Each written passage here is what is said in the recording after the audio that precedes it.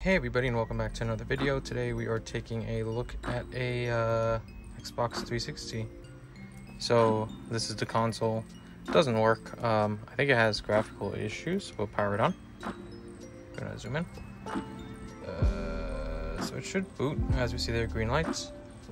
And it has graphical nonsense. Sorry if my speaker sounds funky. Sorry, microphone, I don't have one working, so yeah. But yeah, that's how it looks. So essentially we're going to take it apart and we're going to reball it and see if we can get it going. So let's do that now. Alrighty, we got the ACHI, the board on the ACHI. So this is my setup. Use this jig. It's about 3 inches away from the bottom. You guys have seen it before, but I have 3 thermocouples. This one's attached to the ACHI. These are two external ones. So I like to have 2 on the left, 1 on the right. So I'm going to leave a link to it, but essentially this is a flawed GPU and the model number is, I believe, 0256, so maybe you can make it out there. It's 256010, so the top one up there, second row. And basically we're going with a fixed one, which is 899817791, which is a fixed model. I'll leave a link to the Xenon library website that has all this beautiful information. But from here, essentially what I do is my bottom is at the 280. It's going to heat it to 160, so when here hits about 160, this kicks in. 220, 218, 225-ish is when I lift, but we'll see all that. So as you see, 3 thermocouples, 25, 26, 27, 27, so they're all about the same. I'm going to set you guys up, go into time-lapse mode, lift, clean. That guy is already leaded, so we don't need to worry about that. Put it back on, flow it at 185, 190, and we'll be golden, hopefully. So that's a quick rundown. Let's set you guys up and just do it. While the profile is running to heat the console up to the required temps to remove the GPU, I want to say thank you to today's sponsor, PCBWay, the premier destination for top quality printed circuit boards. In a short span, PCBWay has become the go-to choice for seamless online ordering, rapid prototyping, and unparalleled customization. From hobbyists like myself to industry leaders, PCBWay has earned the trust through its commitment to precision and reliability. Cutting-edge technology and a skilled team ensure that every PCB meets the highest standards. Beyond circuits, PCBWay fosters a vibrant community of creators turning ideas into reality. Join the innovation wave with PCBWay, where quality meets ingenuity. And until the end of December, check out the PCBWay Christmas Big Sales, where you can get up to 50% off all orders. Explore PCBWay for your next project.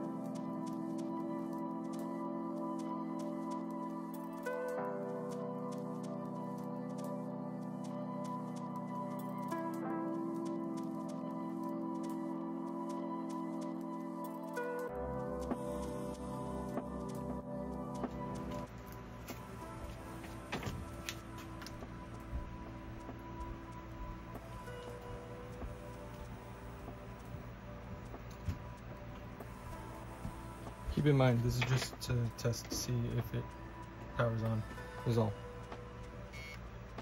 Oop, I heard it. 0003, huh? I guess the GPU is no good. Kind of happens sometimes when you buy these stuff from AliExpress. Yeah, I usually get that with a bad GPU, so I'm gonna take a look around and verify to make sure.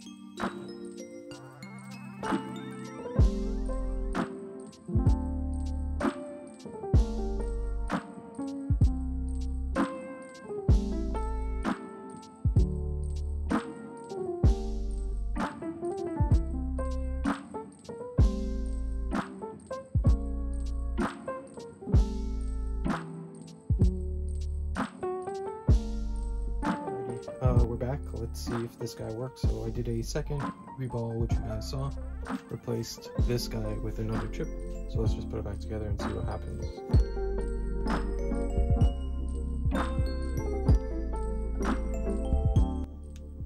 Alrighty, console's back together as you see. Let's power it up and see if it'll work this time.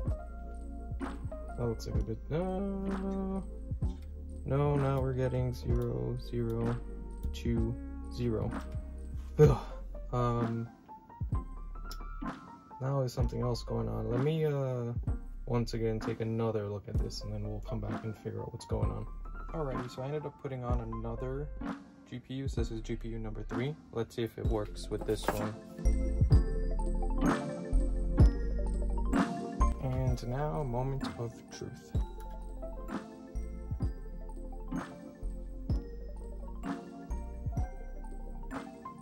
Ugh.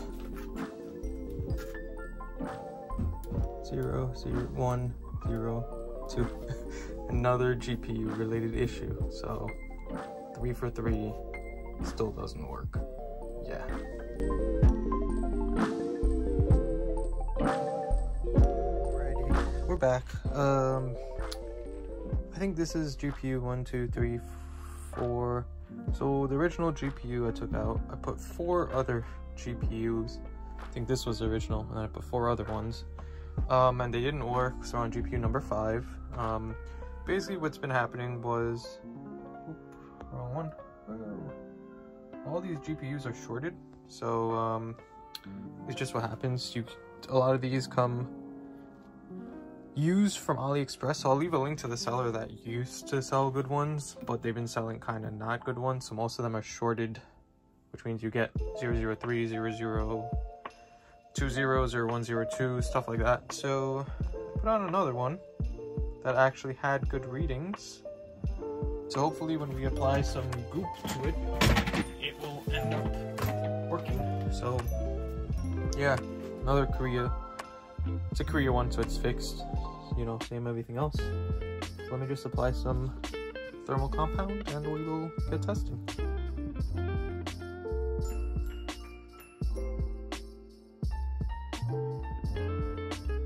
I don't know, it should work, hopefully. Good sign so far, I guess. Green light to go, baby. And if you look over there, it's booting. The dasher was on. Pretty NXE blades. So yeah, it's working. Don't want to keep it on too long because it's gonna overheat. So I'm gonna turn off, and from here I'm just gonna give it a general cleaning. Put it back together. We'll come back once we're there. So yeah, alrighty, we got the console cleaned up, put back together in its original case. Power it on. Still make sure she cooks. and still powering on. TV over there, still booting. So should have been an easy process. Should have only taken me an hour max, but due to bad GPUs, it took me multiple days and multiple tries because I had to keep getting them swapped. 4 GPUs later, we get this working. So yeah, fun, interesting, I guess. Got it working, that's cool. You get to see me use my ACHI once again. So yeah, if you thought this was useful, fun, interesting, like, comment, subscribe, it's always useful.